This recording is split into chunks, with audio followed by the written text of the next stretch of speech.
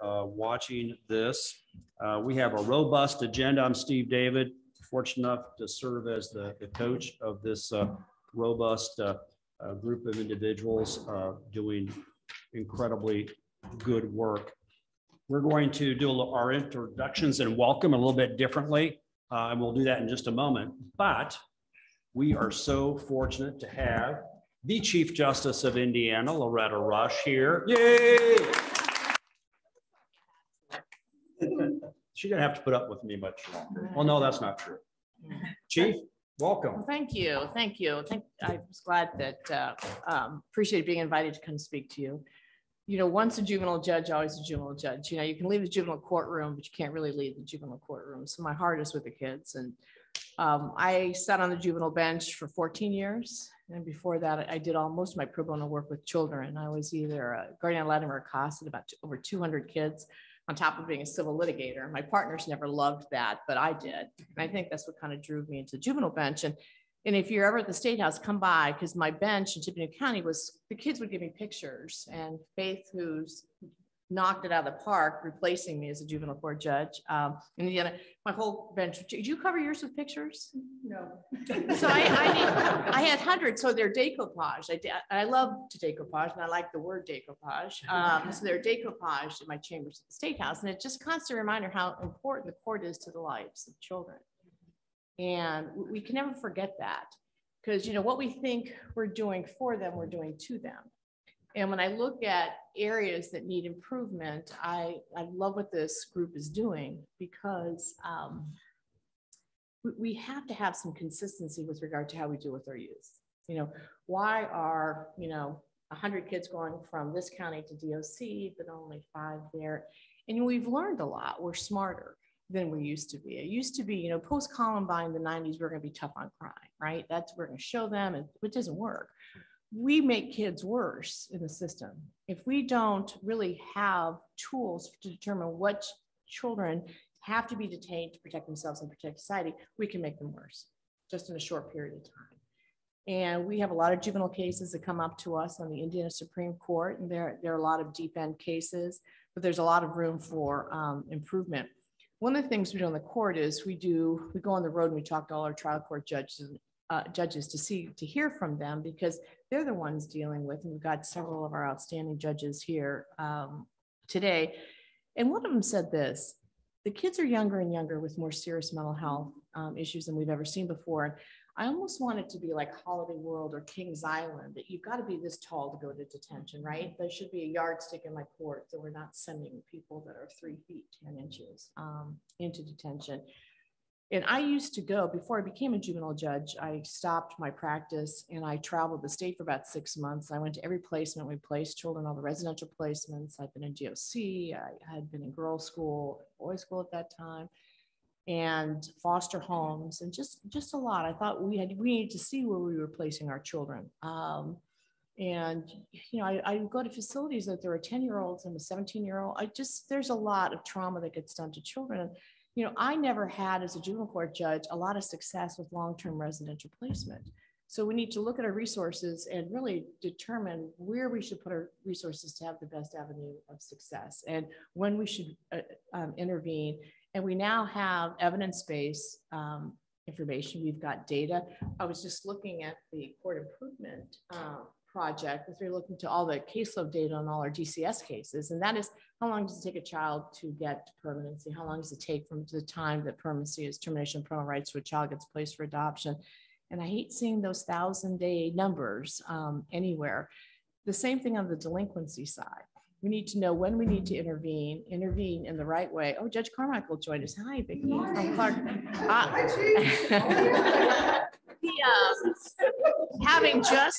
I just went down to Clark County to visit Vicki and her team, and I will tell you, the drive is not fun.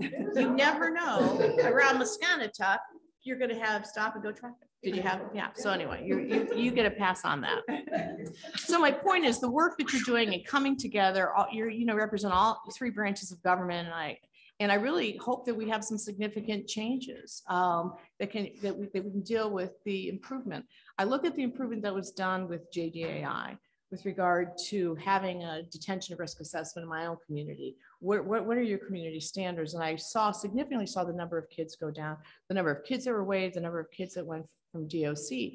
Back in the day, we had 1,500 children per day in Indiana's DOC. Now, do we have somebody from DOC here today?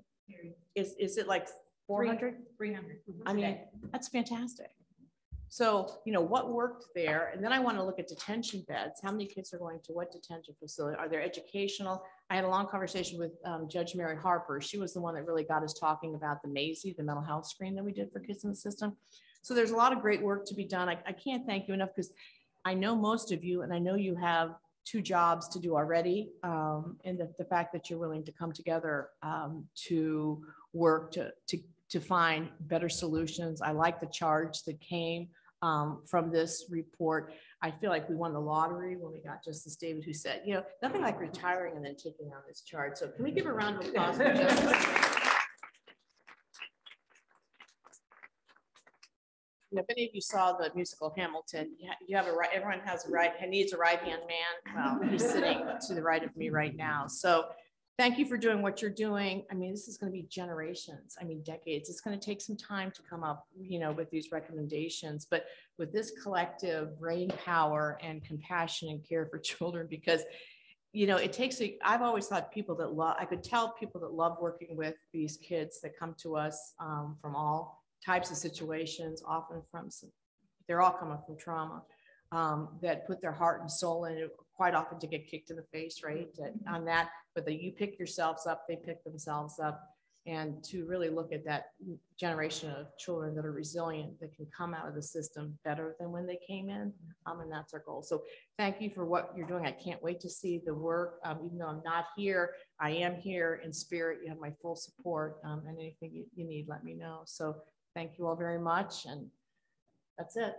Anything else you need, Captain? No, ma'am. All right. Thank you very much.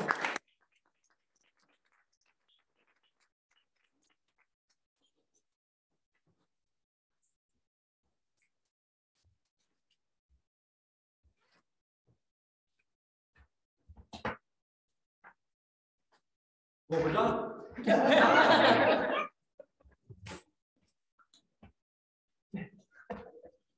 Well, again, good morning. Let's take a moment and run around the room and check in. Good morning. Tell us who you are again and what agency, what agency you're with. And I would ask you all to be truthful and honest and tell all of us whether you were the mega million billionaire from Illinois, but that probably wouldn't tell me the truth if in fact you won.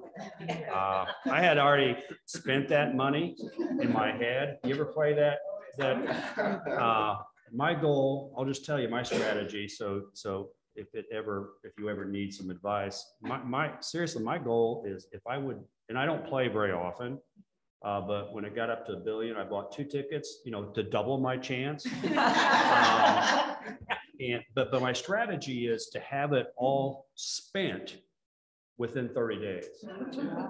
Seriously, whether it's an annuity, trust, you know, here's your $1 million, Mary Kay, don't come back. You know, and so that 30 days later, I'm bulletproof. You know, don't bother me. I don't know who you are. I'm still driving, you know, maybe a newer Ford Explorer, but I've got nothing nothing I can do for you. Thank you very much. But you all would be taken care of. So, pardon me? But that's reassuring. If all your other retirement plans go awry, you know, the only one chance in a gazillion I win the lottery. It's okay. So maybe give you a minute of comfort. But just if there's anything you want to share, otherwise we'll just move around and introduce ourselves. Some of you were unable to attend the first meeting. Some of you were here. This is our second meeting. Mary Kay, welcome. Good morning, sir. Thank you. My name is Mary Kay Hudson. I'm the Executive Director for the Indiana Office of Court Services. I apologize. I was not at the first meeting of this group, but I'm extremely excited to be here and work with you all. on this initiative. I know there's a lot of things, there's a lot of moving parts, and I think all of us are participating in work groups, and a lot of collaboration will come in the coming months. And I'm looking forward to it. Thank you. Thank you, Mary Kay. Hey there. Good morning, everyone. Dr. Matt Alsma. I'm with IU School of Medicine. Collaborate with many of you all at the state and local agency level, and really happy to be here. And I'm chairing the data committee, and we did meet at the end of July, and it was great. Nicole Phillips with Bartholomew County Probation. Where again? Bartholomew County Probation. Might have some interest in that one. I don't know. My name is Devin McDonald. I'm the executive director at the Indiana Criminal Justice Institute. I am Faith Graham, the judge from Tippecanoe, Indiana. Regional Court.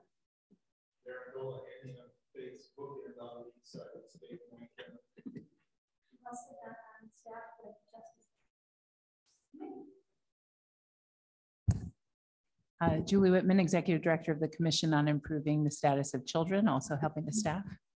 Good morning, Terry Stigdon, Director of the Department of Child Services. Joel Wenicky, I'm the grateful public defender that you let me hang out with you guys. Carolyn Foley, I'm Magistrate in Allen Superior Court. Good morning, I'm Nancy Weaver. I'm with the Indiana Office of Court Services, and I'm the Director of Indiana's Juvenile Detention Alternatives Initiative, or JDAI. Good morning, Terry Decker. I'm the Executive Director for Division of Youth Services of Department of Corrections. Good morning, Cirilla Blackman. I am Deputy Director of Mental Health Services with the Division of Mental Health and Addiction. Vicki Carmichael, as the chief pointed out. Clark Circuit Court number 4, southern end of the state. And I drove from Colorado to Indiana, and it was an Iowa man who bought a ticket in Illinois. So I bought a ticket in Colorado, Nebraska, Iowa, Illinois, and Indiana. Did not match a single number. That's my luck. That's a good strategy. That's why I'm here. Shannon Chambers. I'm with Johnson County. I work for our Court Services Division as the training coordinator and with the Sheriff's Department as a CIT officer. Good morning, Tracy Fitz. I'm the Juvenile Resource Prosecutor for the Indiana Prosecuting Attorneys Council. Hi, James Wilson, CEO, Circle Up Indy. Steve Balco, I'm the Director of School Safety with the Indiana Department of Education. Good morning, Steve David, Indiana Supreme Court. Well, a welcome to those of you sitting and observing, participating here live, and anyone that's joining us online. We have a couple guests coming on a little bit later online to talk to us for a few minutes. Just a couple of quick observations, and we'll conclude the official introduction and welcoming remarks. Trivia, I went to all of 2nd grade and part of 3rd grade in Johnson County. And then as soon as I moved, they closed the elementary school forever. And actually was condemned when I went to school there. And if you wanted to be a young honorary kid, you just went under the ropes and went up to the 2nd floor of the school because the 2nd floor was condemned. And everybody would tell you that there's ghosts up there and bad things, but there wasn't anything, but it was condemned. And Bartholomew County is where I do reside now. And humility is a good thing, but humility is not too far away from stupidity. And sometimes I get the difference. You know, I try to be humble, but sometimes it translates into being stupid. And since we're going to spend a lot of time together, I'll share with you my most embarrassing moment, although there's been many in Bartholomew County, but my most embarrassing moment came my very first jury trial. Tried it in Bartholomew County Superior Court 1, community I grew up. This is a jury trial, okay?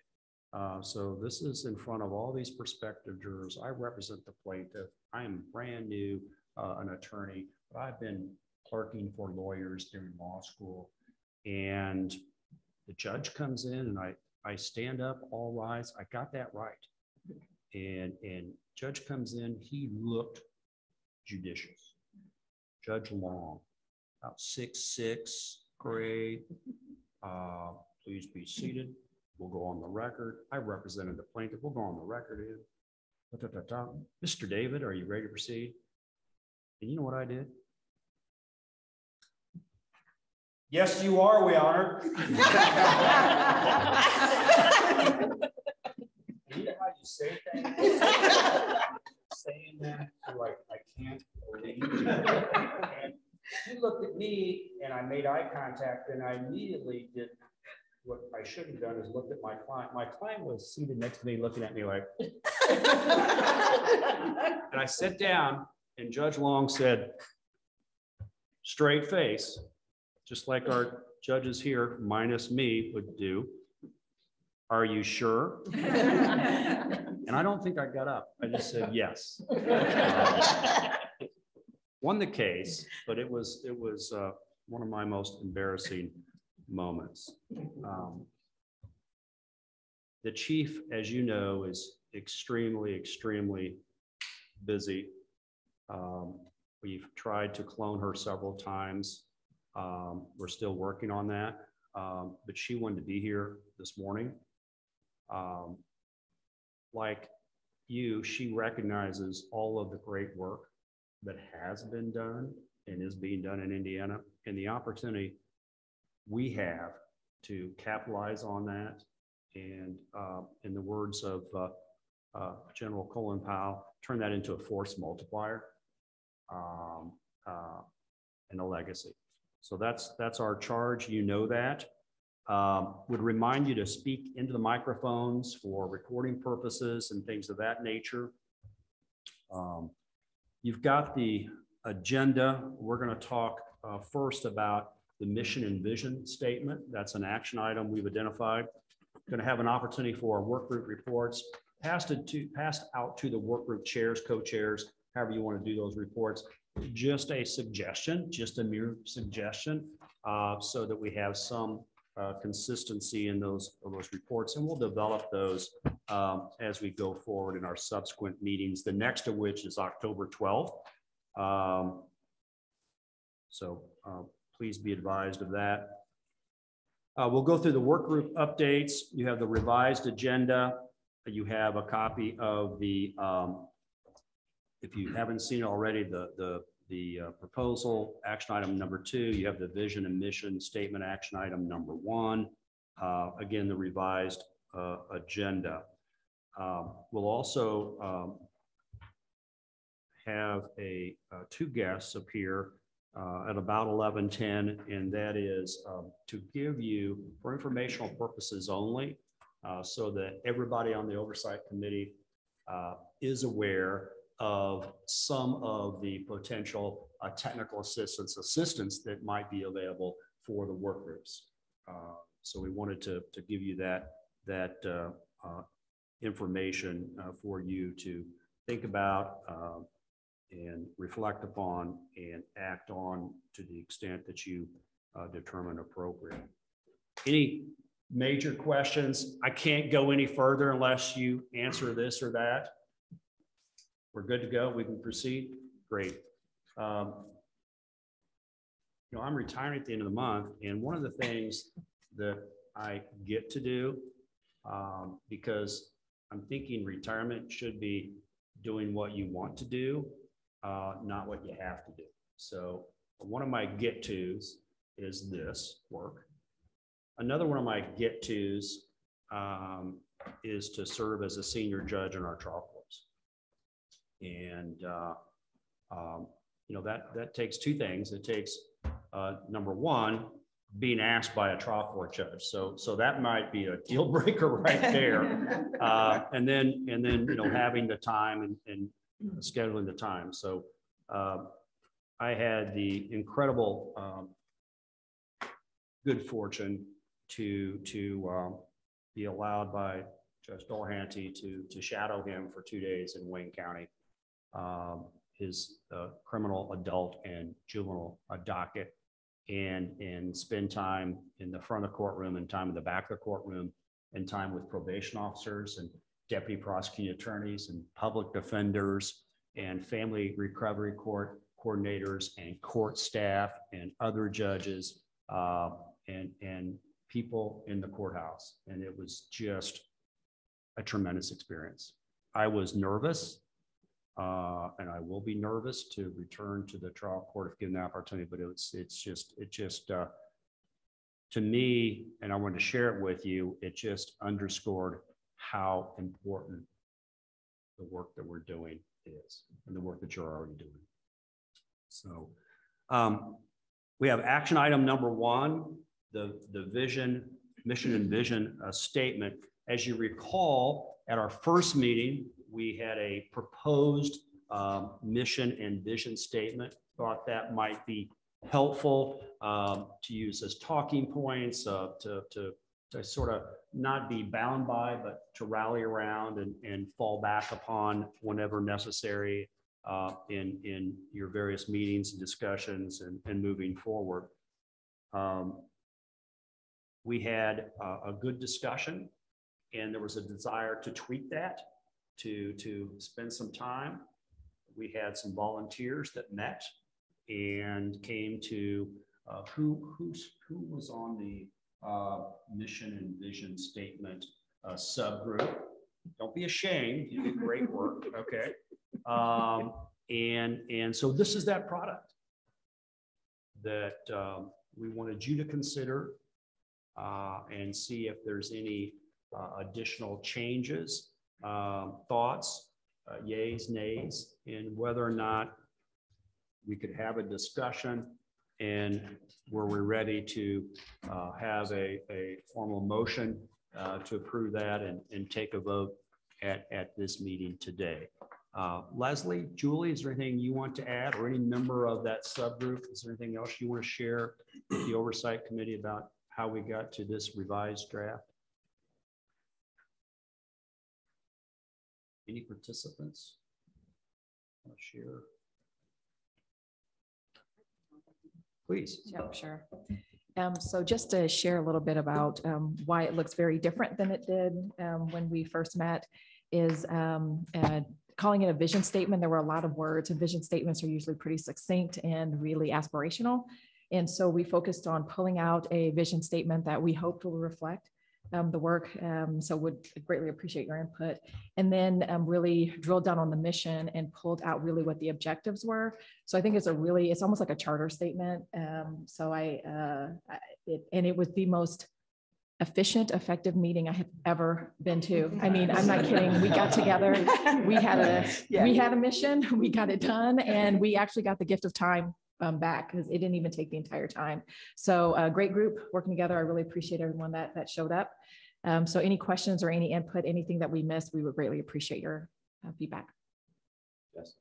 Yes, sir. If I may kind of piggyback off of that. Absolutely. To put strong emphasis on the vision and mission statement and why we collectively came together is that we're looking to not change things in society, and more so with the juvenile justice, we're looking to evolve and see things moving forward. So when we look at the difference between change and evolution, change is a factor that can go backwards, progressive or regressive. But when you evolve, it continues to move forward, and that's what we want to do.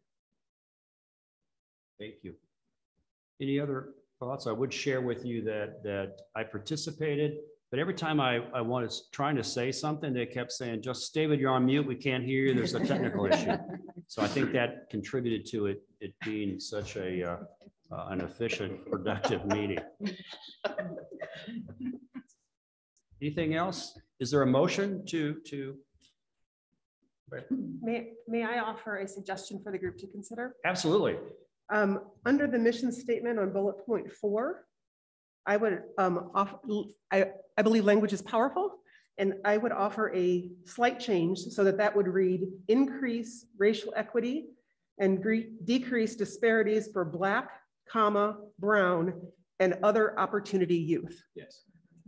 The term disadvantaged, if I were a youth, I'm not sure that I'd be comfortable being identified as someone who is disadvantaged. And we are, if we can identify youth who we previously used to refer to as at risk or disadvantaged or things that were negative, and frame that in a way that was more asset-based, I think that's a really nice way to evolve the work that's been done. And that would be my suggestion. Thank you, Nancy. Could you read your corrected or suggested bullet point?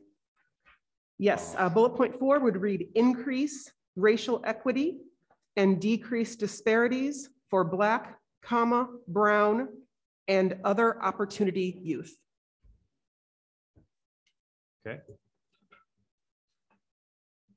Anyone have any objection to that? I'm seeing none, so I conclude that as an improvement to a very good product. Thank you, Nancy. Is there a motion to adopt this vision and mission statement with that change, or are there any other comments or discussions? I would move to adopt the amended. Thank you, sir. Is there a second? A second. Tracy, you beat the judge just today on this motion. At this moment, yeah. It may come back to haunt you, but right this moment. Second, any other discussion? All those in favor say aye. Aye. Any opposed? It's unanimous. Thank you. Thank you. Thank you to the group. Thank you to the group. Thank you, Nancy, for catching that good and making that very good suggestion. So this is our vision and mission statement. Again, thank you all very much. What we'd like to do is move into the work group updates. And we will go in the order set forth, nothing magical on the revised agenda. So data, behavioral health, grants, diversion, transitional services, screening, juvenile probation standards, and the updates. Gave to the work group chairs, co-chairs, just a couple of suggestions, but this is your time to report whatever you would like to report on concerning your work and where you are and how you're feeling about that.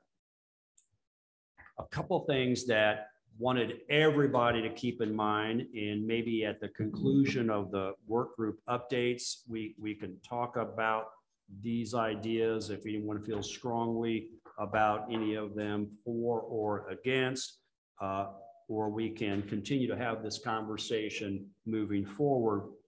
But such things as, what do you need as work groups going forward as you develop, as you come together, as you begin your work?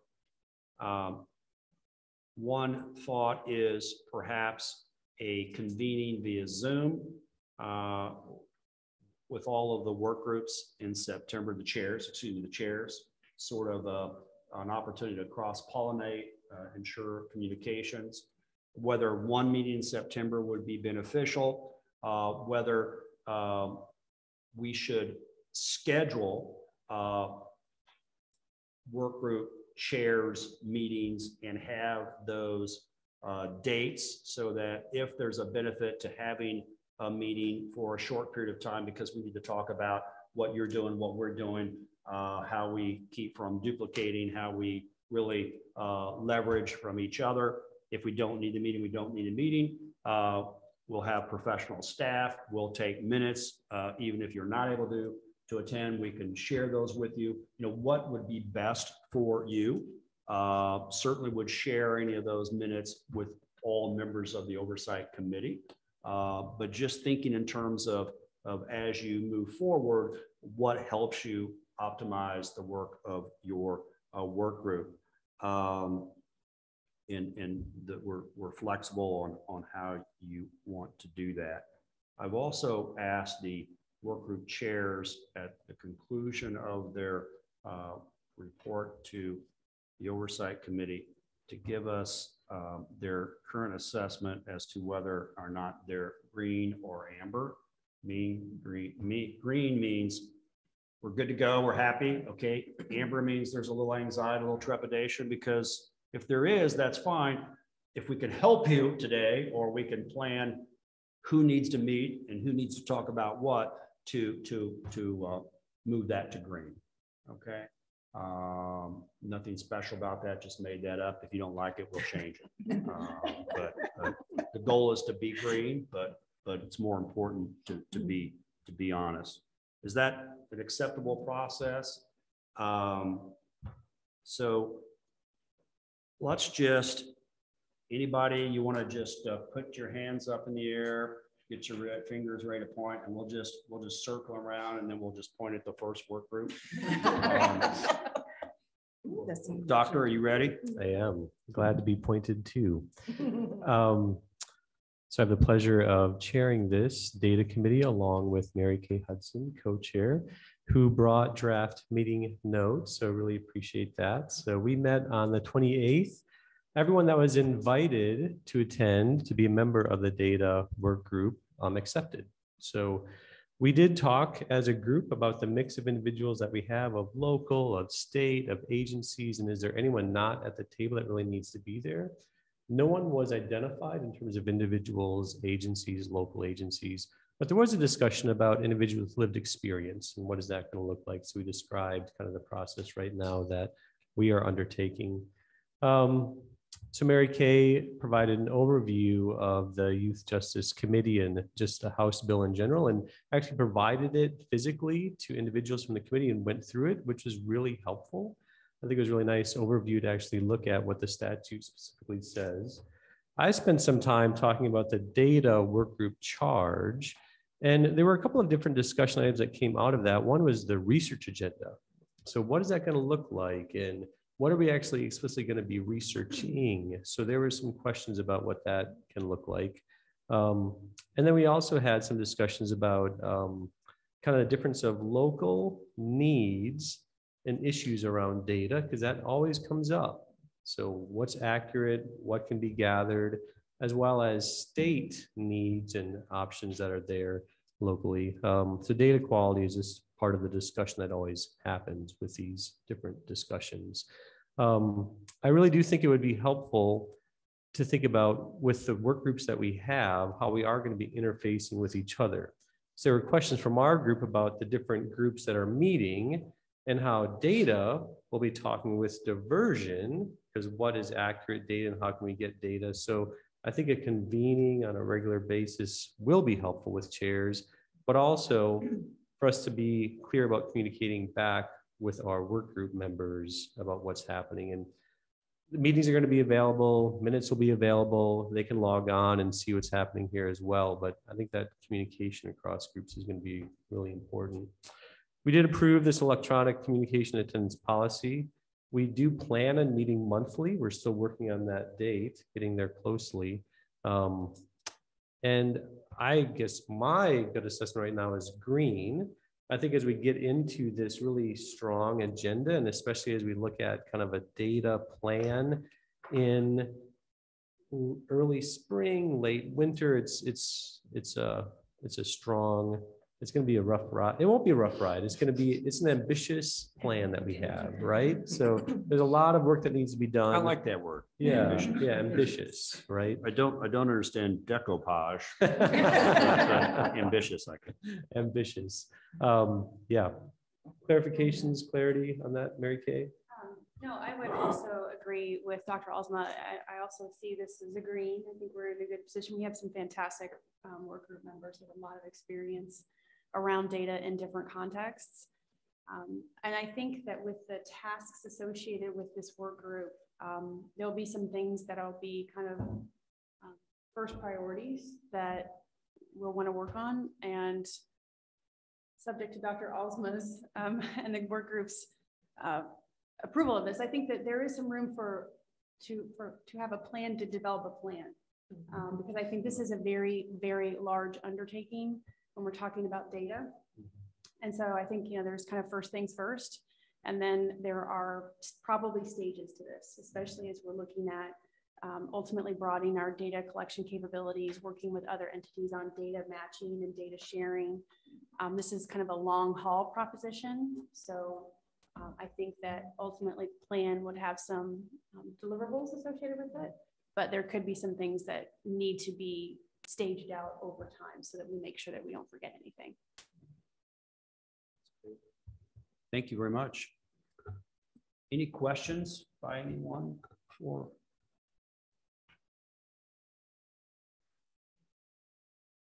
Yes, sir.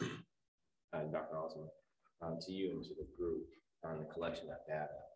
When you're looking at data, are you guys looking at the root causes, which kind of stimulate from everything else, right? Everything's kind of stimulate for that. So when you're looking at that data, looking at the key root causes, and I'm looking at it more so from an economic standpoint. And so what are they going for? Going through an economic standpoint, which kind of enhance within the survival mode in their environment. Make sense? Yeah, that does make sense. I think that's a really great question. That maybe ties into the research question, really understanding like the social determinants of health. Right. And is that really driving some of the behavior that we're seeing from young people? Obviously, some of that data is difficult to get to with some of the data systems that we have in place, but I think that could be some of the research questions that really drives is what's driving some of this behavior, and then how can we target those evidence-based interventions to target social determinants of health and other drivers. So great question. I think the research where we're going to have that tie in there. Yeah, and I say that because of the data that I work with now with all the funders and whatnot throughout the state. As you talked about earlier, the data is not always quantified and really hit hard. And so thank you, Julie. So if we're looking at the root causes, right, you would come up with the strong collective data that falls behind that. So again, that gives even your data collection a strong root cause base.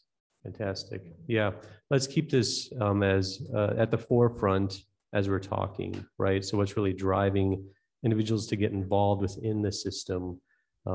Great clarification. Thanks. Yeah. So James, I mean, I think that's one of the things that when we look at the research agenda, we do want to cover. And for example, the Management Performance Hub is represented on our group, and they have access to the types of data that you're talking about when we're talking about socioeconomic status and those types of things. And so being able to ultimately match that information with what we are seeing in the education or services or in the courts is going to be a big component of our discussions moving forward. So we're very aware of that too. Thank you. I just wanted to point out so that the committee knows that the data we collect and review going forward may very well be different than the data that was collected and used through the Juvenile Justice Reform Task Force that kind of led to the legislation and then this committee, because it was drawn from only a portion of the Quest counties in the state, and it was not reflective of statewide data in both of our case management systems. So not to be surprised if the data looks quite a bit different going forward. Excellent point. This is all else in free time, right? Right. We're going to get this right and reflective. Excellent. Any other questions? I have one question. Yes. Do you guys have a prosecutor in your work group? Sorry. At this time, we don't have a prosecutor in our work group. We have. I think we have concerns sometimes about access to data, especially, and also just what's being captured. And maybe there's things we're capturing that we could put into the system. So We've had a couple of requests from different agencies and individuals about more individuals to bring on to the data committee. We are trying to have a fairly svelte group, not decoupage, but right. So kind of let's increase vocab. So let's have a discussion offline if kind of informal conversations, meeting notes is sufficient, because we've had that conversation with several different agencies and individuals. I think everyone has concerns, state, local, and the rest. So let's talk. Very open to expanding. Okay, over. Cirilla? Yes. You want to we talk had about our behavioral health? Oh, absolutely. We had our behavioral health meeting yesterday, and I'm going to say green all the way.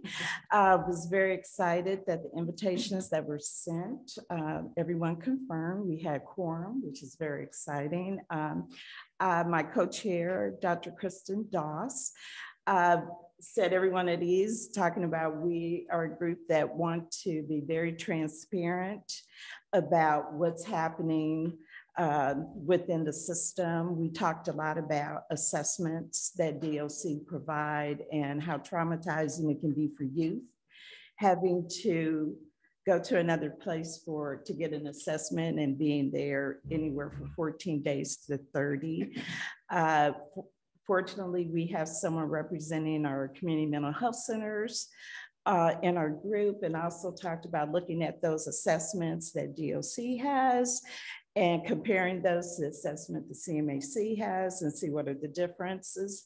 And so we had, I think, a pretty robust discussion around that, and looking forward to many more bringing in examples of that.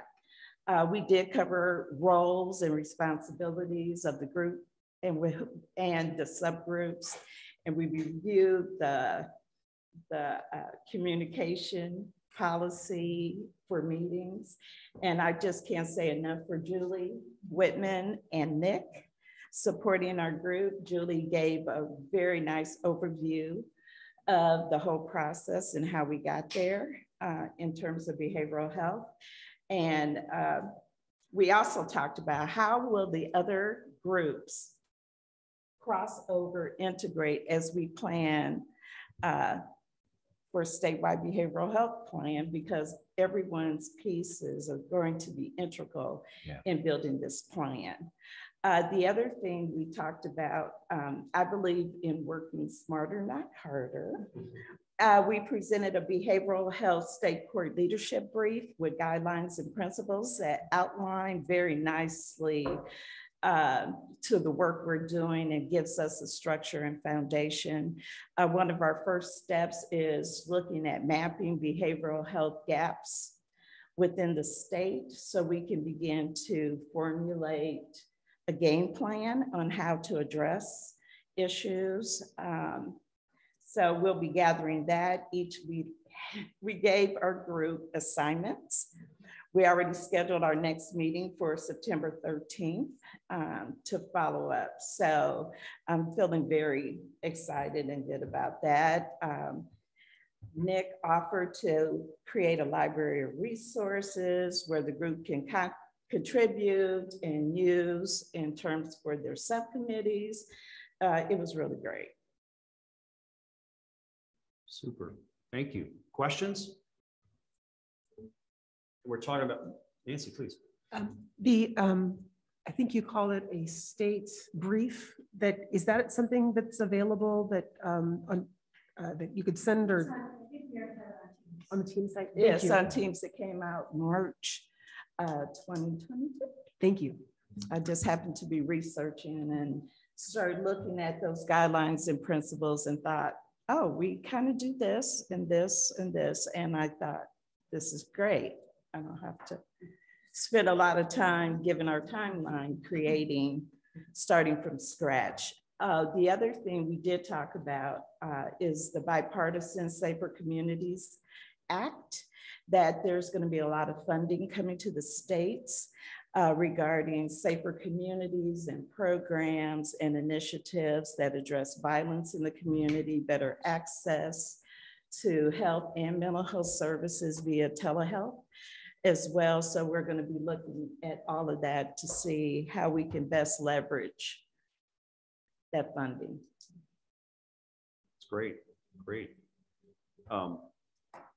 So I don't have to look and see the text that says, hey, you're supposed to remind everybody about Teams. Thank you. That was a scripted, inserted conversation there. We do have this incredible Teams resource where we're putting everything. Do want to underscore to everyone, particularly the work group chairs that might be trying to, you're managing your work group, you're managing these meetings, you're managing, trying to communicate, cross-communicate. Two things before we proceed. One is our professional staff. They are incredible. We will be meeting, Julie and Leslie, professional staff, myself will be meeting regularly to help with that process. If you, whoever you are on the oversight committee, if you love Teams, but it would really help you to get an email of everybody's minutes of the last meeting before your meeting. We'll accommodate. Don't worry about that. Just let us know whatever we can do to make your job as easy as possible. Yes, ma'am. The other point we made is that the core members will have access to teams, but not subcommittees, because that's just too many people. So the communication will roll up through the committee members. We'll collect some of your, as we are, the comments you're making, sort of a, not a best practices, but just circulate that. So, you know, whether they're called checklists or just, hey, this helped me, so we don't have to duplicate those efforts if necessary to avoid that. Thank you. Devin, Grants, sir, good morning. Good morning. Thank you very much. Yeah, my name is Devin McDonald. Again, I'm the director at the Criminal Justice Institute, and I chair the grants work group along with Danielle from DOC. So we did meet on July 29th. We had a pretty robust conversation. I candidly was anticipating a quick meeting. However, it turned into well over 2 hours. So we had a great meeting, lots of discussion. Julie joined us and provided some great background on the how we got to where we were and why we were there and so on and so forth. So thank you very much to that. As far as the group membership goes, we are a growing group. Unfortunately, not everyone that we reached out to was able to join us. We do have some unofficial members of the group that can willing to provide some feedback, but we do have an ever-growing group. We've got a meeting tomorrow with some folks, or actually later this afternoon with some folks, to hopefully try to get them see what their involvement could potentially be in the group. That'd be very helpful as well. Kind of one of the larger things that we talked about was really the very, very tight timeline for our particular group. You know, having to have the report and recommendations done by January 1st. Skipping all the way to the end of my report, I would say that has kind of a amber color to it. Not necessarily because it's too difficult, but just the timeline. It's a lot of work in a very short period of time. With that, though, I think after our next meeting, we'll probably be feeling a little bit better. We did talk about the grant programs quite a bit. One of the things that we talked about at length as well is data, how we can use data, what data can be useful for us to collect through the grant process. What do our metrics need to be or want to be for the grant process? Beyond just numbers of individuals served and so on and so forth. We also just had discussion over that, you know, unlike some other grants that are out there, these particular grants can't necessarily be performance-based measures or, hey, you guys only had 2 kids that you served, so we're going to cut your funding next year because you don't need all that. One, that's not how the grants are structured. But 2, it just doesn't necessarily make sense to do that, at least not right away. So we had some discussion on that. We also recommended and had some discussion, and the group kind of agreed. My recommendation was to do a 2-year timeline for these grants up front. So when the grantees eventually do their application process, because that's how the biennium works, I do have the ability, since CJI will be administering these funds, to obligate the entirety of the 2-year up front. That way nothing reverts or anything like that. But it also helps, especially at the local level, when the locals go to their county councilor, whoever that may be, to have a 2-year budget in place. So I think we'll be doing that. Had some discussion on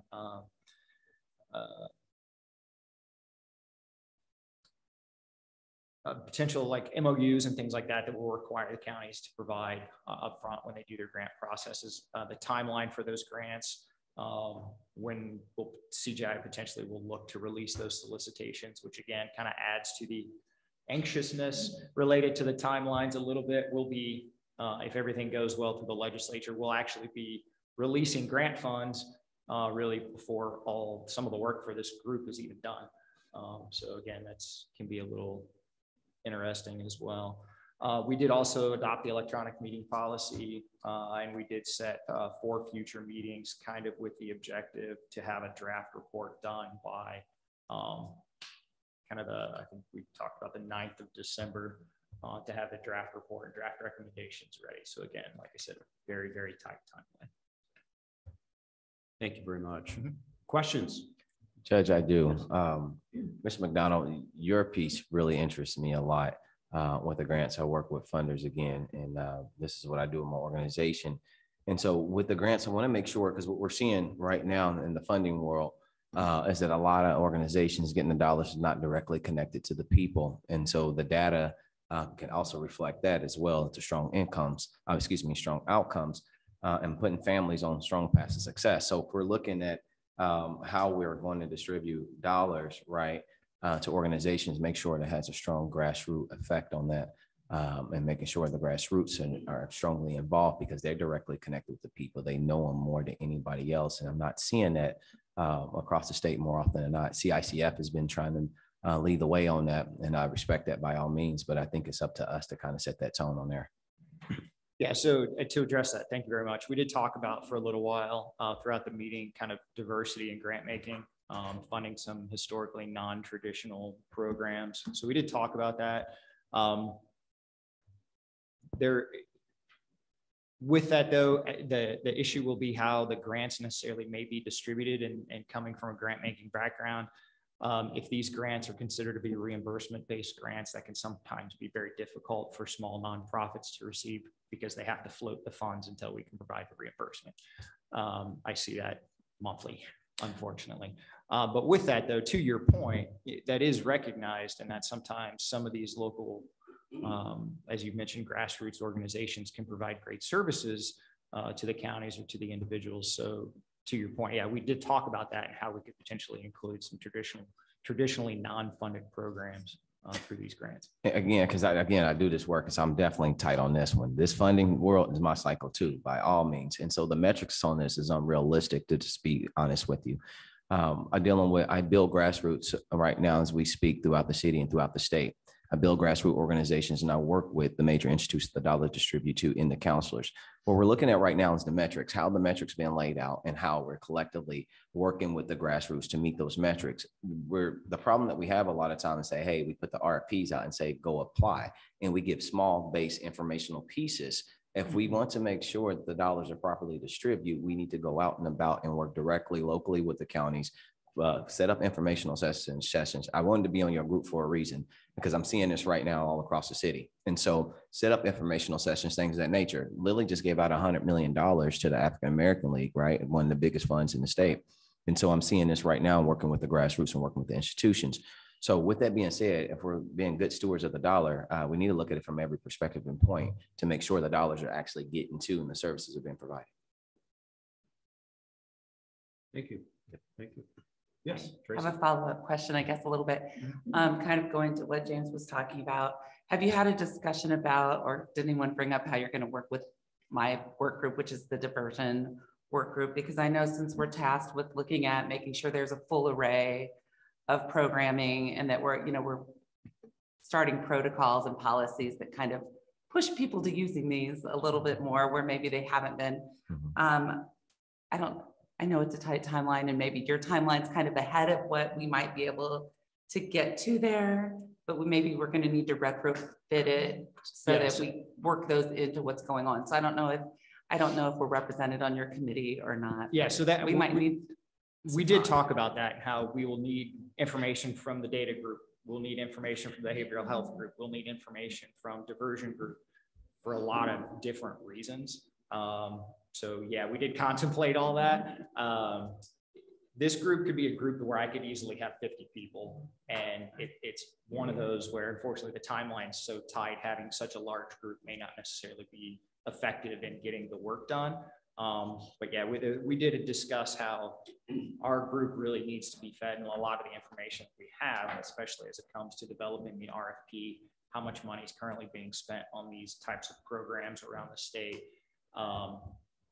To that point, if programs are already funding, those aren't necessarily already funded. Those aren't necessarily the programs we're looking to fund as these grants move forward. Right. We really need to look more to expansion. So yes, we have considered all that, and we need to, we'll need the data from all these work groups as you guys meet. And that is part of the plan, is to get with everybody. It's one of my meetings this afternoon, is talk about funding and how much money is already being spent on these types of programs, so we can help kind of guide the process and the recommendations. The remote policy that those of you that are approving will, I think, be very helpful for all of us, particularly me, because I'm going to be sitting in on all of the meetings, either live or remotely, and remotely is a lot easier to sit in on a work group meeting. And also recall that I think what I'm hearing thus far is at a minimum to set up this late August, early September chairs meeting, and maybe just go ahead and set up meetings that if you can join, great. If you have a desire, great. If not, we'll still have the meeting and share the information and then share with everybody that's not attending. And also, as much as I think it would be very helpful and it would encourage the chairs and to what I would call finalize your work group probably by the end of the month. Obviously, it's open to sharing, right, conversations. Tracy, you know, you may have somebody on that's a prosecutor on a work group, or you may not, but that doesn't mean they can't share and they can't get input, and people can't take and look at what's going on, you know, for an in and out, or as a practical matter from my constituents' perspective, this is problematic. Oh, great. We haven't, you know, that's a good idea. We can make that change. Right. I don't want to duplicate, like if he's Right. going to get information Right. about where the DCS dollars or those dollars are being spent, Right. my group wants that too, because Right. we, you know, I just don't want to duplicate when we start, because I we think- are all under a tight timeline. I think that underscores, regardless of the timeline, the value in collaborative sharing of that information. And, you know, there may be 10 things that one work group is focused on. One of those 10 may be very, very critical for you or two. So all the more. Great conversation. We need to move that to the end if to keep on the time schedule. And I want to make sure we get our guests that are joining us, make sure we get them in and out on their time. So if it's acceptable, we'll come to diversion. Yes. So we have identified and confirmed our members, and it is a large group at the moment of 14 people, plus our co-chairs and staff. So part of that was on purpose because we really want to make sure we're including a diverse group of individuals. We have probation, judges, people that are working with providers to really talk about and see where we are all around the state on diversion. So we are excited about that. We've scheduled our first meeting for next Thursday, August 18th. And we have provided all of our members with some materials for that meeting. They've got a copy of the legislation with all of the diversion areas highlighted. We sent them the PowerPoint from the diversion work group under the Children's Commission and the work that they've already done, so they can see what's already happened there.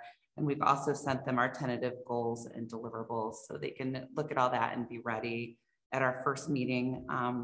We plan on scheduling out all of our meetings at that first meeting so we can be ready to go, because it is an ambitious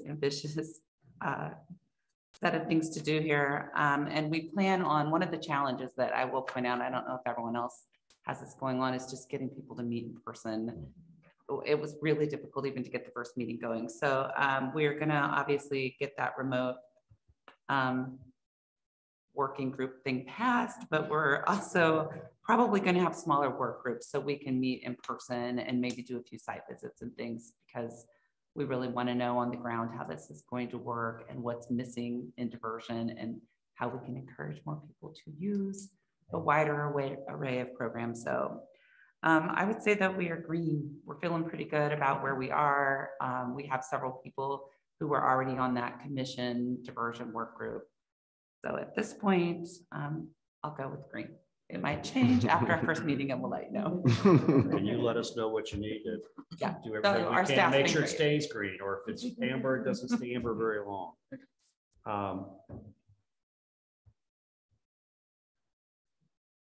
Let's see, transitional services.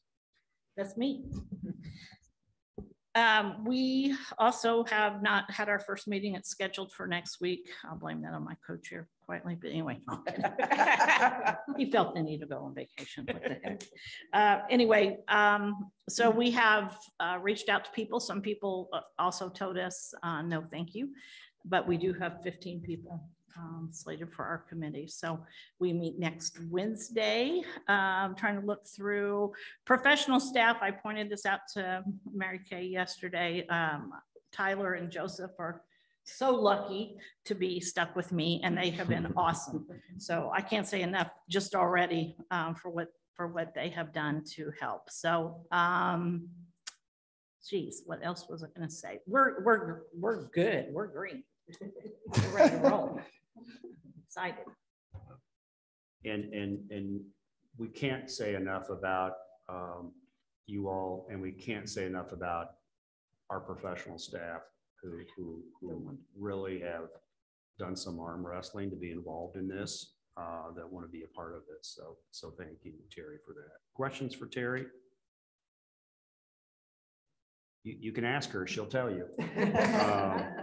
Yes. Screening, Shannon. So our work group is meeting Friday after the JDAI meeting. So we're meeting Friday. Most of our people have accepted the invite. We're waiting on a few to get back with us. We had a legislator that obviously was in session, so they have not got back with us yet. A few people that were on vacation that we've left messages for. Judge Trevino and I kind of split up that group and have been making personal phone calls to them and then following up with an email afterwards. Michelle has been wonderful as our support staff, our professional staff. She has a lot of insight on this. I've worked with her a lot on IAS and stuff. So doing great things there. I think right now we're green. We've got all of our draft stuff ready for Friday, and it's going out to all of our work group members, and we'll be meeting Friday in person right after the meeting. Anything we can do for you today? I don't think so today. Thank you. Straighten up I-65 so that the judge has a little bit easier route back home. Questions of Shannon? Judge, anything you want to bring to our attention today on juvenile probation standards? And I'm co-chairing that with Judge Wesh. Thank you, sorry. I'm ordinarily not told that people can't hear me. It's for the remote. They really can't hear. Okay. So I'm co-chairing that committee with Judge Wesh. We have not had our first meeting that is scheduled for the 19th. We do have all of our committee members who have committed to participating. We did have a little difficulty because screening stole one of our folks who had previously said yes, but that's okay. Since Judge Trevino's my boss, I forgave her. So we did have a couple last minute substitutions, which pushed our initial meeting back to the 19th. I also have incredible staff members. Colleen has just been an absolute dream to work with. I'm also really fortunate that Jenny Bauer is actually on our committee. So Jenny and I have had numerous conversations about how our timeline is going to be a little bit tighter because probation standards have to be ultimately adopted by the judicial conference. And so we've had conversations with Judge Muehlhausen, who is chairing the probation committee. Jenny is staff for that probation committee. I'm also on probation committee. So we've been trying to have those conversations ahead of the first meeting of how all of this is going to fit in the numerous groups landscape for the coming year. So I think we're green at this point. I think we've got a good path forward, and we also have all of our documents up on Teams for parties to take a look at. Super, thank you. Questions? Is that helpful? I mean, we'll develop this. You have input. What certainly we have affirmed the necessity, how critical it is to keep that communication open going forward. And we've offered some suggestions. Think about that if you have any other ideas on how to capitalize on the communication. If you are strongly in favor of the set the meetings, if there's something that would help you and we need to customize that, that's great. But we'll also, if you have a great idea, share that with everybody else. Again, I'm meeting with our professional staff or family, and we'll set up, probably, unless you tell me otherwise, set up a series of work group chairs meetings.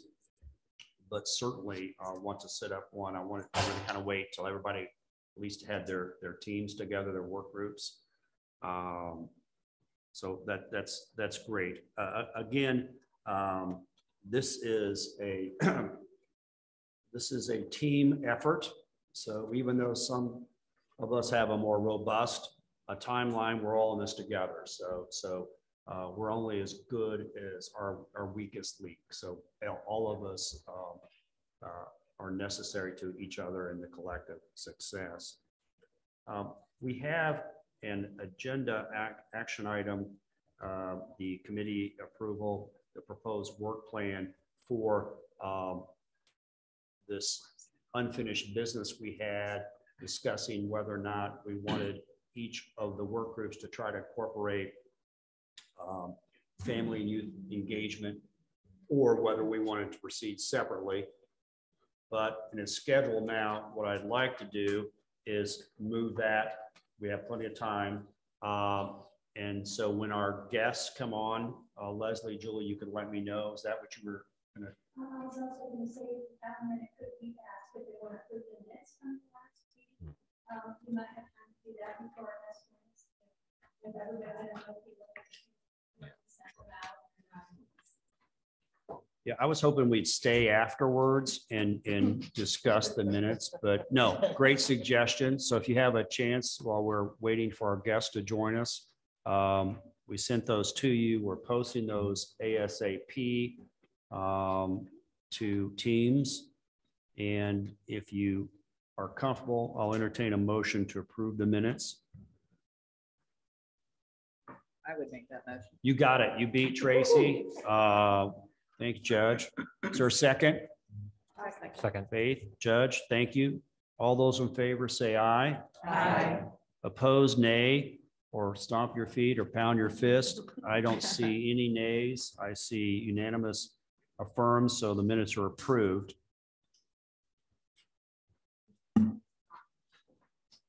Great, we're waiting for Gail D, I believe. Just information for informational purposes. If you see me suddenly sit up straight, that's because I've gotten a text from one of the legislators. Says I'm watching. So hello, Representative McNamara. So I'm gonna try to sit up straight. I'll try not to think this is my water bottle. It's not charcuterie. They're both on. Great. So, hey, welcome, Lisa. Welcome, Gail D. This is the Youth Justice Oversight Committee. On our agenda item, this is our second meeting. And if you can't hear us, let me know. But we're primarily just asking for you to share a few minutes of your time with us. We put this on the agenda for you, members of the Youth Oversight Committee, to give you a sample of what could be a resource that might be available to you as you go through these processes in your various work groups. Understanding that there are resources available, you may or may not need them. Much work is being done in Indiana in many of these areas. Some of it's geographically dependent or successful. And obviously we're looking at a big picture.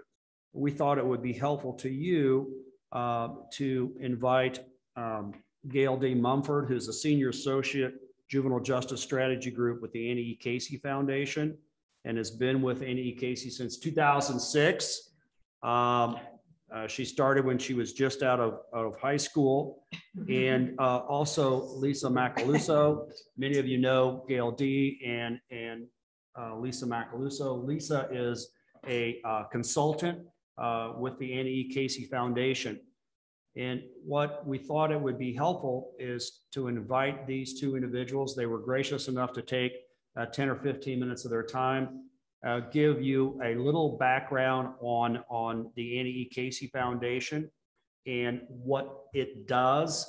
And again, for informational purposes, as you move forward and you're looking around, determining whether or not you need or want some additional technical assistance or expertise for a short period of time, whatever your menu of options are, internally in the state, outside of the state, wanted to at least give you an idea of what that might look like and what's out there. So does that make sense to everybody?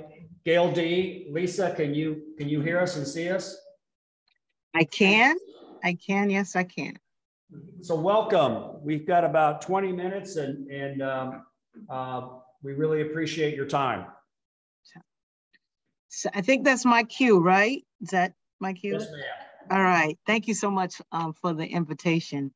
And for those in the room who I don't know, my name is Gail D, which they call me. I do work at the Casey Foundation in the Juvenile Justice Strategy Group. The Casey Foundation is a national philanthropy, and most of you probably already know. And in short, our work is about building brighter futures for children, whether that's children that are in the juvenile justice system, or children that sort of caught up in child welfare or cross somewhere between both, and then all the supports that children need to thrive and be successful. So some of the focus of our work are in communities, family economic success. So the mission and work of the foundation is broad. And that I've been doing, as the judge says, since high school. I thought since grade school. But anyway, prior to joining the Casey Foundation, which is where I really cut my juvenile justice teeth, is in the state of Missouri, where I was the deputy director of the youth corrections system. So I worked at the deepest end of the system, trying to sort of change the approach to what happens to young people who are removed from their homes, communities, and families. And so now at Casey, when I came to Casey, the work shifted to the front end of the system. So what can we do to sort of limit, if possible, eliminate the penetration of the young people to that part of the system? So now I'm couched in a unit that's called Center for Systems Innovation. All these things are not going to make any sense. You're not going to remember, but I work in the Juvenile Justice Strategy Group, and our sole focus are young people that are or at or coming into the attention of the system. Before I dive into all of the Casey do's and what it does and how it does, thank you for inviting us to the conversation. I've read some of the legislation and if I could be real casual with you, there is some real deliciousness in it, like some amazing things that you're going to be creating for the young people in your state who you know better than I will ever know. And for the luxury to have time to plan, that is like win, win, win, win, win, win, win. How we might be a part of that or not be a part of that, I think whether we're directly involved or sort of we watch from the sideline, I believe, again, that we're going to learn from the state of Indiana. As most of you know, we've been partners with Indiana for quite a long time, from our beginning in Marion County with the juvenile detention alternatives initiatives that span from one county to state level embrace, and that work continues. You have taught people from across the nation how to do state levels reform and to lead this forward, particularly about those young people that approach the front of the system. And you've also been engaged in some of our deep end work with kids that are sort of at this position. And again, we have brought to that work as much as we have learned, and we expect that that will continue. Today, I'd like to focus just a little bit on how the work is organized in the unit that I am in, and just pitch just for a second around this notion of diversion. And then I'm going to hand to my esteemed colleague, Lisa Macaluso, who works in the trenches and does work for the Casey Foundation as a consultant, but has engagements that she has that extends beyond our work. And so the way we're organized in juvenile justice now is not just JDAI or the front end of the system anymore. We are shifting our focus to look at diversion and prevention. That diversion, considering it from the community lens. And we're also holding and maintaining our work around system transformation, which is some of our probation work lives there, the work that we call the deepest end of the system, and our JDAI front door. So that's JDAI is like the underbelly of everything we do. If you can't get the front door right, you're just going to append good practices to bad parts of work. And so now in our diversion work, we're trying to do two things. If I could share a slide, let me see if this works. Let's see. That work? Yes. Can you see it? So, and what we're doing in what we're learning about our probation transformation work, we're approaching it from two ends now in Casey. System-led, which is the child has some touch in the system, and we're trying to do a more around diverting them out. And we're looking at what would diversion look like if it were community-led.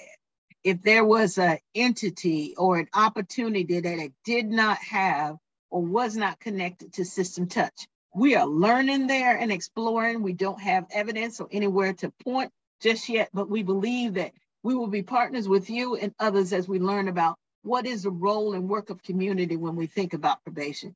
And two things when we think about probation and diversion. I'm thinking about diversion. We want to raise the ceiling. We want to raise the ceiling and the floor. We want to expand the opportunity for young people to be diverted from the system. And we also want to make it hard for young people not to be considered for diversion. Like that should be, or we're hoping that we lead with, that is the first thing that comes to mind. There are some people that are doing places that are doing the work in Maryland, where I live and I do my work. They approach this through some legislation that they recently passed. And we can connect you to all these places that I'm going to mention, and I won't go into detail there. And there are lots of feelings about what Maryland did. So again, this is about Indiana's work because Indiana knows Indiana's children the best. All we can do is say, here are some samples that you consider as you determine what's going to work best for you. In Maryland, they made it, they changed rules from how they engage with victims, like that they had to be notified or informed if kids were going to be considered for probation. So just by changing one word in legislation, it created more opportunity for young people to be considered. And when I'm talking about diversion, I'm not talking about young people who never should be touched by the system anyway. I mean, we got to be real careful when we start to think about that, because sometimes we can do these simple offenses or small offenses and give ourselves big pats because we're moving forward in diverting when we never should have touched those kids anyway. I'm talking about those young kids that verge on the heads of somewhat of seriousness and intense places where they have the community supports, or community supports could be built for them to be successful at home and with their families. We do also do some work around diversion. Some of our practices are in Lucas County, Ohio. They had a different completely approach, and some work in Pierce County. I can, Washington, I can name a lot of those things, but what I want to say in summary before I hand off to Lisa is the strength of my work is to connect and convene. If there's something somewhere you're curious about and you want to know about, if we're in the least connected to these places, we can arrange opportunity for those conversations.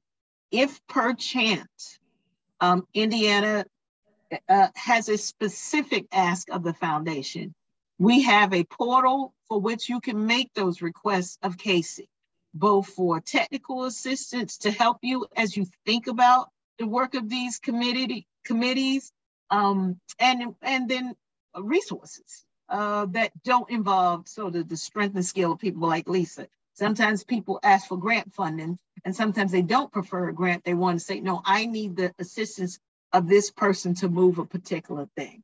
So I'm gonna, I have lots of things I want to say, and I wrote a lot of things on paper, and I probably didn't say half of the things that I'm going to remember, I wish I had said, but I want to leave you with this. I appreciate the thinking of the legislators and those conversations that likely happened with them before this was proposed. And I'm glad that you are chosen to accept the challenge and the opportunity to create something amazing for the children in Indiana. I hope to learn as much as we could potentially support. I know that you're not walking away from your detention reform work, and that it will continue to spread, because I don't know that we're ever done at the front door of the system, and that the work will continue to grow. So with that, I'll hand to my colleague, Lisa Macaluso, and we'll maybe leave some space at the end for questions or not. If you have them, you can drop in the chat or send them to us. So Lisa? Thank you, Gail D. Yes. Thank you, Gail D. And good afternoon, everyone. I am Lisa Macaluso. I am a technical assistance provider working currently in Indiana on behalf of the Annie E. Casey Foundation. I've been working in Indiana since 2010, when Indiana decided to take a stab at bringing JDAI to scale, and has done an incredible job at that. 36 of 92 counties currently engaged in some form of that work. Thank you so much for inviting Gail and I to be here. This is amazing, an amazing opportunity for the state of Indiana, and having worked with so many of you over the course of these many years, I know that you will absolutely rise up to the challenge. I wanted to just share really quickly, I've had an opportunity to both review the House bill and also the charging documents for each of your subcommittees. And so I wanted to just talk maybe a little bit more specifically about the pathways that you all have chosen, and about the work around the country, the work that I am supporting and helping both through the Casey Foundation and separately. I think there's some areas of alignment in at least 4 areas that you all are working on. And the first one is really about diversion. As Gail shared, Casey obviously has an approach to diversion, which was just shared. Your goal is to develop new policies, protocols, and a statewide implementation plan for the provision and use of diversion and informal adjustment. At the moment, I am currently helping a number of sites to craft local and statewide strategies to divert, in some cases, between 60 and 80% of youth who come to the attention of the police or the youth justice system, with a goal of diverting all low-level kids with low-level offenses or who have lower risk levels. I've done that work in Florida, in New Jersey, and currently working in Los Angeles County on some of that work. Another area of alignment is data. Indiana has a very long list of goals and plans for data improvement in Indiana. And I'll just say that all of the work, all of the reform work or the transformation work that Casey does, or anyone actually does, is rooted in data. And for us, and for me as a technical assistance provider, the approach is generally to help states and counties to ensure that data are collected and used. Used is important, collected and used, to drive a continuous diagnosis of your system, to understand what legislative or policy or practice elements drive potential issues that you see in that data, to support and help create and implement solution strategies to mitigate those issues, and then to craft plans to measure results. A third area of possible alignment is in screening and assessments. And really specifically, there's a lot of things that we could talk about here, but for the purposes of this meeting, the most direct line is between developing detention screening tools and connecting pre-adjudicatory detention alternatives to those tools, work that Indiana has been engaged in for a long time, but maybe wants to be engaged in differently. And what I'll just say about that is that I've worked all over the country doing that work. Most recently, I've worked in Florida to help them create a state screening tool and a continuum of supervised release programs, which are their detention alternatives in Florida. And I also led New Jersey's efforts, which became a national model in 2008. And finally, as Gail noted, a potential fourth area of alignment is really through the work of probation transformation, and the thinking that Casey has put out in a monograph around that work. But I think there's a lot of alignment there between what you're charged with through the House bill and sort of the thinking of the foundation. So the basic idea is to increase diversion, which would ultimately make your probation footprint smaller. And then once your probation footprint is smaller, to really be thinking about, or at the same time, really be thinking about limiting the standard conditions of probation. So not just thinking through what those standard conditions are, but how do you limit those standard conditions, which I know is part of your challenge in this work group.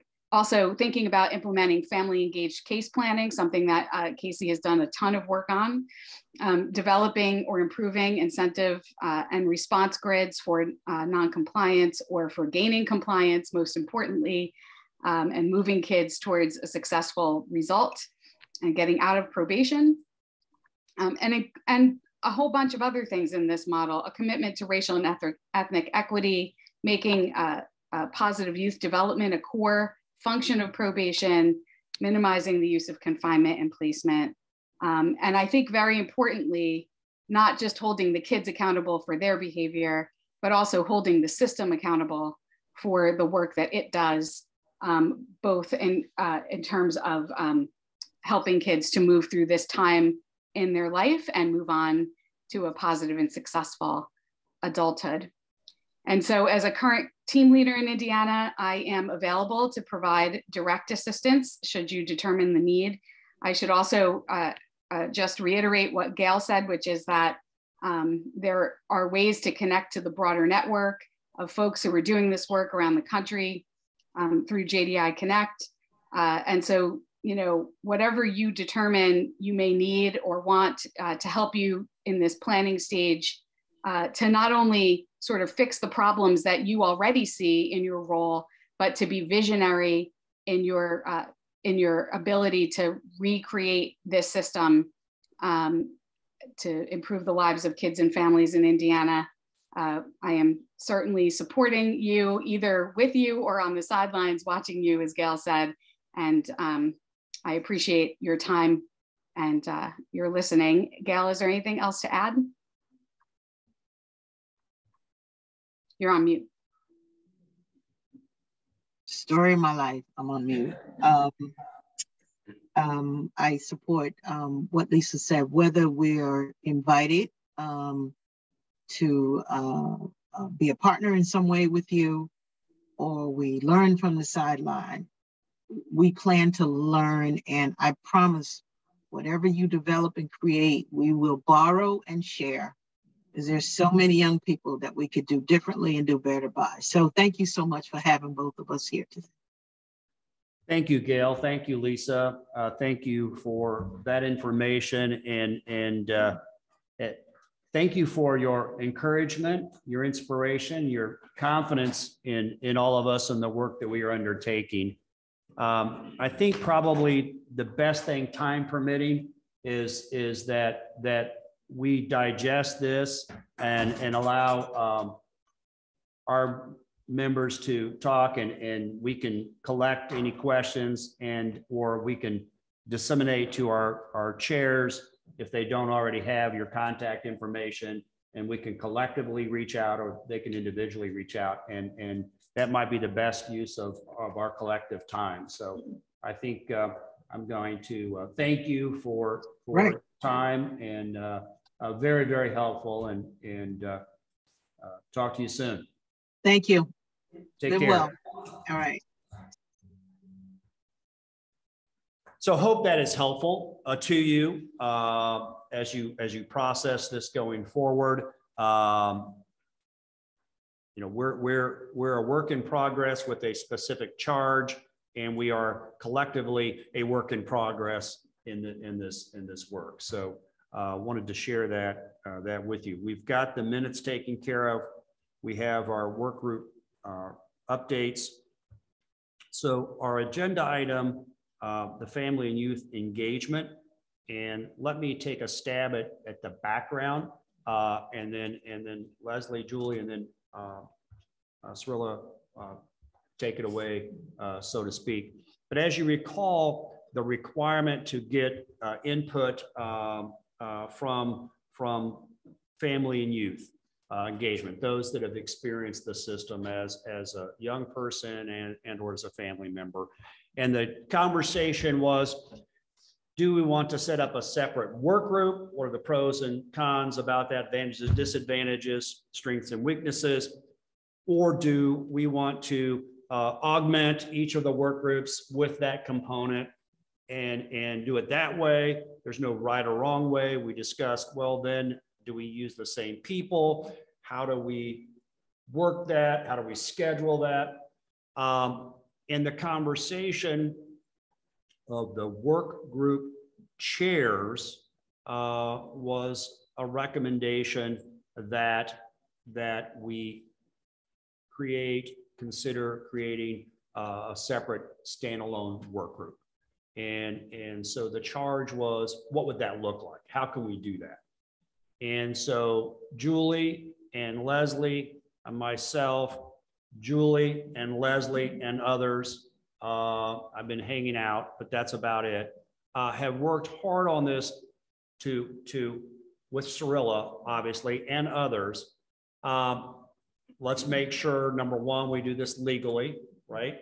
Let's make sure we're not doing the right thing and going to suffer for doing the right thing, but we're doing the right thing. It's the legal thing, and how might we do that? And proceeding along the lines of establishing a separate work group that conceptually people could feed information to, and it could collect that information and give everybody that collective input that's required. So that's what we've undertaken, and we have a proposed action item for discussion consideration. Julie, anything you want to add? Then Leslie, anything you want to add? And then Cirilla, I'll turn it over to you. Julie, is there anything you want to add? No, I would actually defer to Cirilla to present it, and then I can fill in if there's additional questions. Leslie, good go. Okay, as you have in your packets is the plan and proposed budget for Voices to lead our family and youth engagement. As you can see, their history, philosophy, and impact, they have a long history in leveraging their expertise in the juvenile justice, social work, and education space for over 2,500 youth, of whom 84% are Black males, 100% live at or below the poverty level, and all are disengaged from traditional systems of support. And so Voices definitely has the experience working in the communities where there's poverty, trauma, violence, the cycle, and has been successful in establishing programs with pretty awesome outcomes and success. I think their ability was well demonstrated for those, if you didn't have the opportunity, when they partnered with the CIS, our commission, for the youth to put on a forum for youth investment. It was phenomenal. I was very impressed. They did everything from the implementation, the planning, the presentation. They were very well informed in each of our areas in terms of behavioral health, education, workforce, and We had 245 youth professionals, we had legislators, policymakers, and then afterwards, they were able to meet with each of the areas they represented and talked more about what needed to happen, which really, I believe, was a testament to their perspective and voice and giving us real feedback on how they experience. I know for me, for behavioral health, about what it feels like not to have resources at the school or not enough counselors and how that impacts them. So I thought that was very insightful and really made a difference of how we can incorporate their feedback into that. As you can see for the Youth Advisory Board, for their outline, the proposal is very well laid out. I was like, whoa, put our little committees to shame when I looked at this, that really thought very careful about the recruitment of youth, young adult, and adults with lived experience in the youth justice system. They talked about the recruitment and the numbers of youth to adults with the focus on Marion, Madison, Lake, Vanderburgh, Hancock, and Hamilton County, and to add more with the focus on rural. So all voices will be represented in that. Of course, the recruitment start date will still be announced pending on the decision from our committee. And the participants will be selected through an application process facilitated in partnership with our committee, in addition to a peer review panel consisting of previous members of Power and Promise, their flagship youth leadership. So once confirmed, they have a very well thought out orientation with a high level overview of 1359 to include the history and people involved, introduction to elected officials, which I think is very important for foundation. So when issues come to the group, they're well informed. Expectations of the program participation to include times and stipend amounts. If you look there, they have planned to have a 12-hour over 6-week training, and participants will complete a 6-week training in preparation for the work over the next year. So as you can see, they've outlined topics, in-depth education about the House Enrolled Act, equity and inclusion, systemic practices and data, policies, proposal writing, ethics, public speaking, asset-based community development. And so I think this is a very well thought out plan and aligns very well with the rest of our committees. As Dr. Osma mentioned, having lived experience, I think this would be a very valuable resource for us to have. The plan is to have participants in monthly meetings to be held virtually in 2-hour blocks. I think what's important for any success of any youth family component is to have meetings at times when it's convenient for the families. So often we make structures and we have plans for meetings that are during the day and not taking in consideration people have kids, they're working and other commitments. We have to meet folks where they're at. So I really thought that that was very important. So as you can see, there's an outline of how the meeting minutes will be structured. The meeting topics would include state of Indiana probation standards and the impact on the community, juvenile diversion and community alternatives grant program and community impact, juvenile justice data and community impact, risk and needs assessments, detention tools. What is behavioral health? And how is that defined? You know, we know we have our traditional mental health centers, but you know, we can open and expand that up. What does that mean for communities? Is that they're faith leaders? And so really thinking broader in terms of that. How are youth needs assessed and met? That's something we have talked about, and looking at the assessment, and is it really identifying what that youth and family needs? We will be able to get that feedback from that group. What are transitional services? Evaluation of current resources and community impact. Diversion programs, evaluation and community needs versus current resources. Subject matter experts, series to discuss local initiatives and outcomes. So I think that touches on all of our committee groups we have on our oversight committee. Data collection, Dr. Osma. Evaluation will be completed six months, 9 months, and 12 months to gather data on impact, program design, and skill attainment and goals. Written summary of the work, evaluation, and participant feedback will be presented to YJOC at the end of the term. So as you see, they also included a projected budget. Both the Department of Corrections and Division of Mental Health and Addiction have committed to support this budget. And so just like we all are paid to do our jobs, this is a little extra, but I think it's important if we're going to elicit feedback from our youth and family to show their value and worth as well. So we're prepared to support and fund this budget and have Julie Whitman to work with Voices in terms of the oversight. That's an extremely thorough proposal. Thank you. Yes.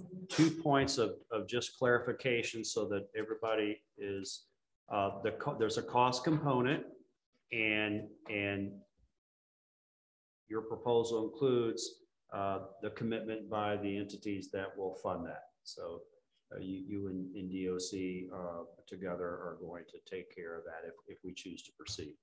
Absolutely. And if we approve this, the data collection, the final report, that can be tweaked to account for what our deadlines are, so that we have the okay. So I just, and I would be looking at Julie. Yes, we can work backwards from that. We have to adjust that. Okay, just wanted to, immediately went to trying to do the math, and but okay, great. Thank you. Anything else to supplement that, Leslie, Julie, before we open this Yeah, up? just a little bit of additional detail. So as Cirilla mentioned, I would interface with Voices and kind of basically staff this work group on behalf of the committee, while Voices is staffing it in terms of training and facilitating with the youth and the families. As you saw all the topics related to your topics, what I believe would be the way to go, and I know that Voices is flexible on this in terms of like, what do those 2-hour meetings actually look like? But at some point, the hope is that each of your work groups would sort of send an emissary to this group to share what you're working on and get their feedback directly. So that's part of that. So those topics are in no particular order. It's kind of as your work group is ready to come to them. And it may be more than once. Ideally, it would be more than once during the process, that you might come at the beginning when we're just teaching them about like, what is this? What kind of data is collected? Why is it important, right? And then later when you have something more concrete for them to react to. So I think ideally at least at 2 points. But again, we can kind of flow with how the work goes. And we would also then have those youth, and I'm not sure if that came through here clearly, as they kind of react and give you feedback to verbally carry back to your group, they would also kind of commit their recommendations to writing as well. And so you could have that to share back with your work group. So that's the envisioned mechanism for kind of getting that feedback back and forth from this group to your group. So it's really an advisory group. It's a little bit different from your work groups. I'm calling it an advisory group, but that's how we envision it functioning. Thank you, Julie. Leslie, anything you want to add? Yeah, this is the notion is to build this vessel that everyone can utilize and to reduce an additional duty that we all have accepted in this charge, and trying to do everything we can to maintain continuity, consistency. So that's the proposal. Yes. So as we talked about at the last meeting, I think that the inclusion of family and youth is so critical to our work, because so often we do our work in silos and we don't think about how it may affect the kids in front of us or the families in front of us. So if you're ready for it, I would move to approve this work plan, because again, I think the involvement of youth and families is so critical to what we're doing and what our charge is. I'll take that as a motion. Is there a second? Second that motion, Justice. And to speak on behalf of Voices, our organization, Circle Up India, has been working with their organization for some time. When I worked with the mayor, the organization is working with the mayor's office for some time as well, and knowing the strong penetrative factor they have with the family and the youth, it goes a lot deeper. And so I definitely second this motion. Thank you. Any discussion? Still much work to do, and be thinking about how best to utilize this going forward. And you may want a liaison. You may want to. We will have our professional staff. So I'll be participating in these as an observer, as liaison. Like all of the work we're doing, we're building it as we're operating already, right? So much still to do. Any other discussion? Yes, ma'am. I do have one question. Maybe I'm not sure if you can answer this. Looking into the data collection component, the first bullet point on the second page, third page about evaluations, and it's giving a timeline of 6, 9, to 12 months, specifically on impact, program design, and skill attainment and goals of the Youth Justice Oversight Committee.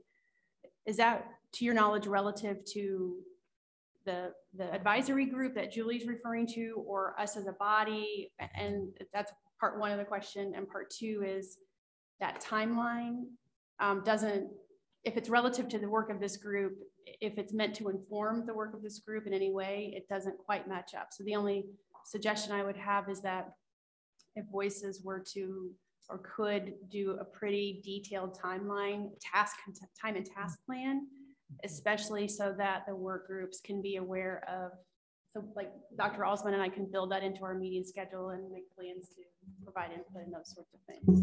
I think in general, and I'll defer to Julie, that because this was a proposal, I believe that things will get tweaked on approval and when we can get started.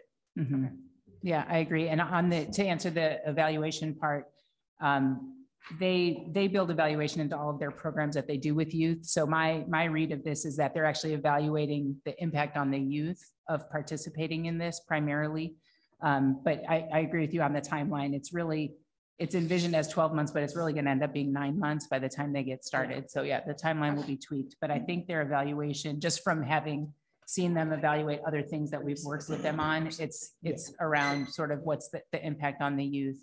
And then did they achieve the goals of the program, right? Which are relative to this group. And then Justice David, may I ask an administrative question? Absolutely.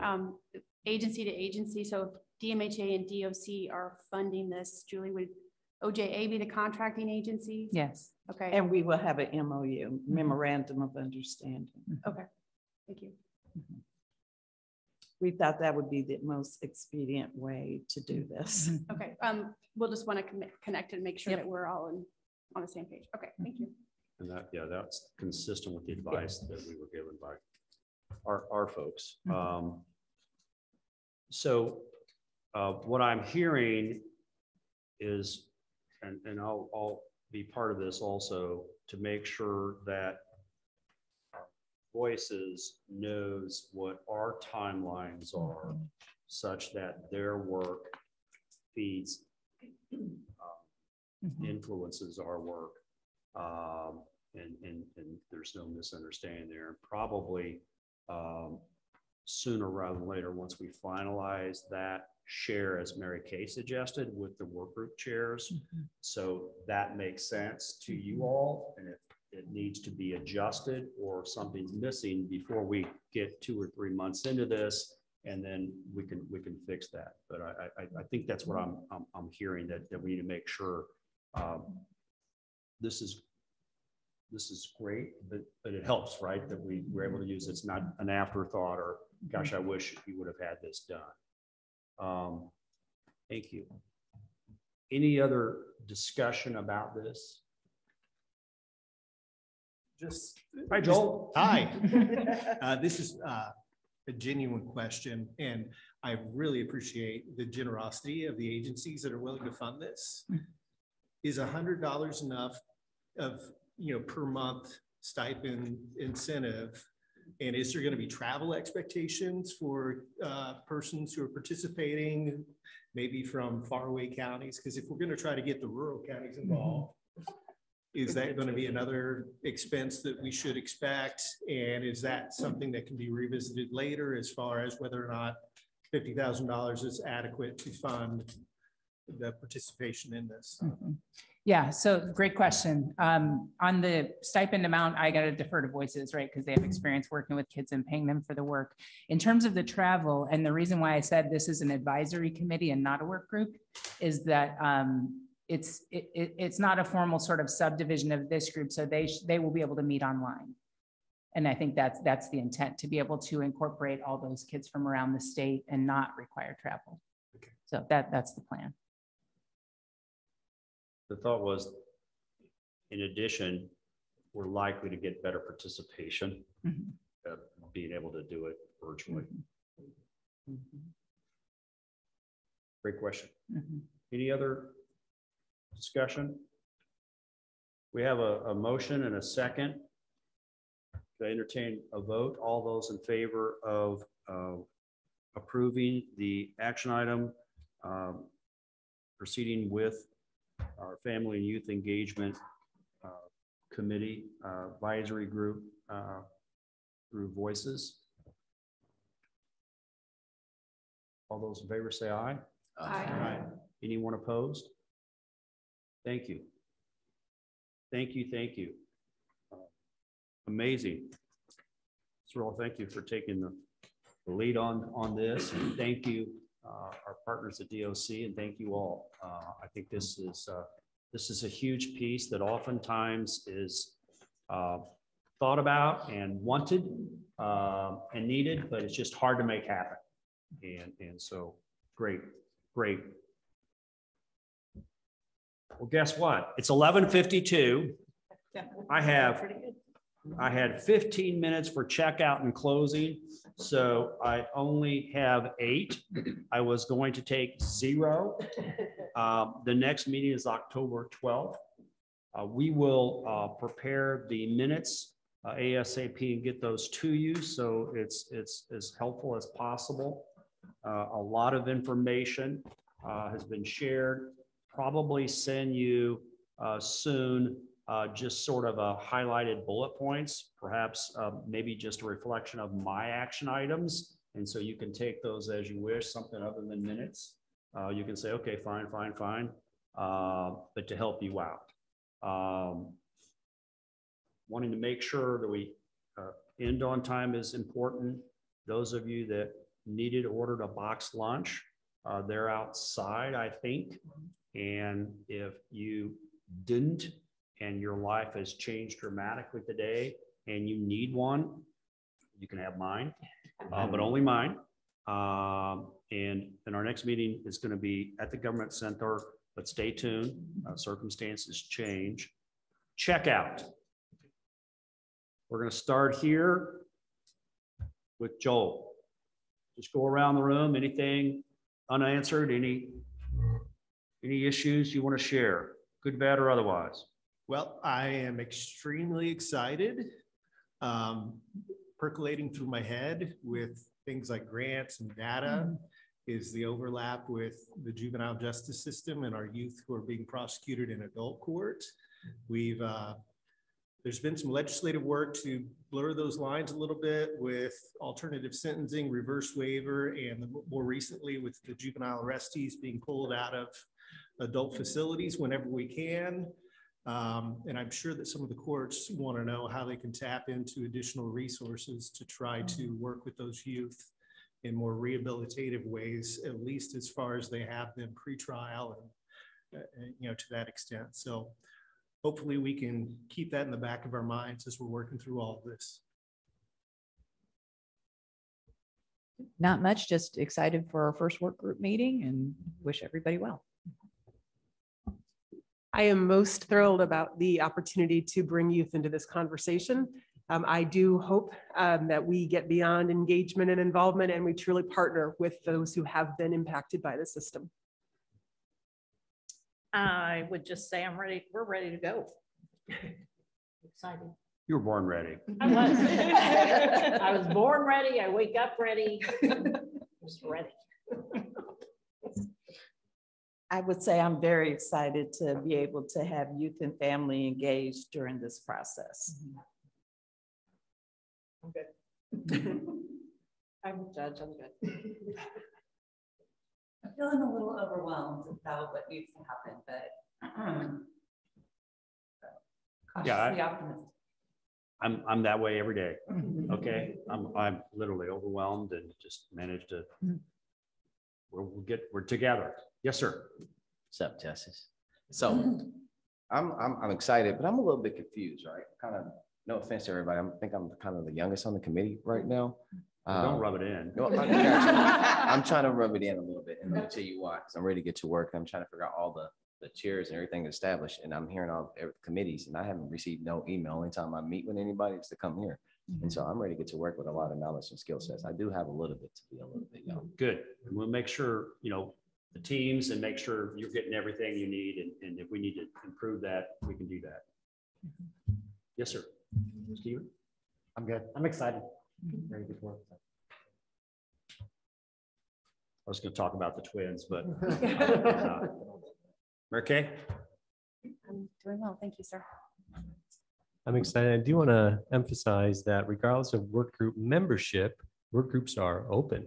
So people to attend, hear what's going on, to give feedback. So regardless of individuals that are attending there, or at least having a voting presence, they're open to all of us, including family members, prosecutors, public defenders, and others. So I am good. I'm excited about the youth and family involvement because that's difficult to get on a local level. And I think, trying to get somebody on each work group would be really hard, but I think with them as an advisory group empowers them to really have a voice. So I'm excited about it. Not much, I guess, to address a couple points that were brought up. We did actually, I think we discussed that a little bit in our work group with the waived juveniles and providing services for them. I'm trying to remember, it was maybe glossed over a little bit because we talked about a lot of stuff. But I think we did mention that as well. And I actually, James, to your point, I actually got a note here to follow up with you at some point in time here. Yeah, so, and then I did have a question about that. To Dr. Aldwin's point, would it be possible, like I know Nancy's my admin, basically, so to speak, for my group, not to truly minimize the work that you're doing, but would it be helpful or beneficial, or is it possible, or like we've got all of our meetings scheduled out through November to put that out there so individuals for absolutely other work groups know when we're meeting? Absolutely. That's it. That's all I have. Thank you. I'm green. What about the guy next to you? It's nice to be in a room with the subject matter experts. We see such a narrow view of it all. We don't get the consumer, we don't get the after effects when we send kids to the Department of Corrections. We don't see what happens at the service provider level of these things. So having your individual very helpful as well, especially when it comes to the legislative things General Assembly member put us together. It's great. Leslie, anything you want to add today? Julie? Feeling good? Great. Thank you so much. I mean, we're working together. We have individual responsibilities. We have collective responsibilities. My wife, Catherine's been saving, I didn't know this, for like 15 years for this bucket list trip in January. And we're going to go climb Mount Kilimanjaro. And here's what I'm leaving you with, because this is kind of what our challenge is. We each have 33 pounds maximum in a duffel bag, including the duffel bag that the porters, Sherpas, the assistants will carry. We will then carry an individual pack. Our pack really can't weigh, including the pack, all the water and everything over 33 pounds. You don't really want it over 25 pounds, particularly if you're not in top physical condition. So the question is, how do you pack what you need to pack? I want to pack my stuff, okay? But what's our stuff? That we can combine our efforts, we can collaborate, work together, and actually we can get more carried, but we have to have that conversation, we have to work together. And I don't know if I want to do some of that, or I'm not used to doing some of that, even with someone you care so much about, because we care about each other, we care about these kids. But this is our opportunity. This is our opportunity. And for us, Kilimanjaro is a big deal, a really big deal. It pales by comparison to the work that you all are doing, have done, and you're committing to do it. So we will not fail. Gail D is supportive, and she knows what we can accomplish. So thank you for being here. See you in October and many times before that.